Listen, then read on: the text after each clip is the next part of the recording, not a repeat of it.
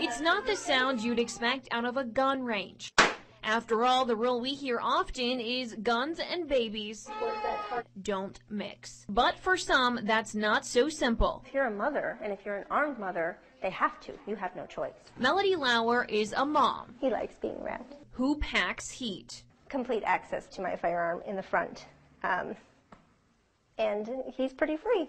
She's an expert in two entirely different worlds. I was actually working at both a gun store and a parenting center at the same time. When she realized it's what people refused to talk about, carrying a gun and a baby, that was going to cause some big problems. We have seen a huge insurgence in young mothers of young children wanting to get into firearms. And what's happening is we don't have instructors that are addressing their needs. So they just do it, they don't do it right, and then they end up having an accident. So as a firearm instructor and parenting expert, she's going where no one has really gone before. She's not trying to convince parents that they should carry a gun, simply encouraging them to do it safely if they do choose to. This in the front, this has got a neutral cant, so you can try this right here.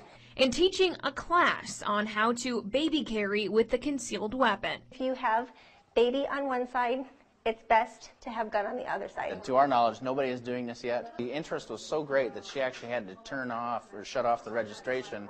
Otherwise, we would have had 2 or 3 times as many people here. These parents say, how are you liking it? It's what they've been looking for. When we first had Margaret, and I just had this overwhelming desire that I need to protect this child. And it's really made me take it a lot more seriously. Lauer says surrounded by holsters and baby toys. We have the dummy guns here, which are a lot safer to work with. What she's doing feels right. And that makes me feel a little bit more better that we've had at least a few more people who are less likely to have accidents because I've helped them along that way.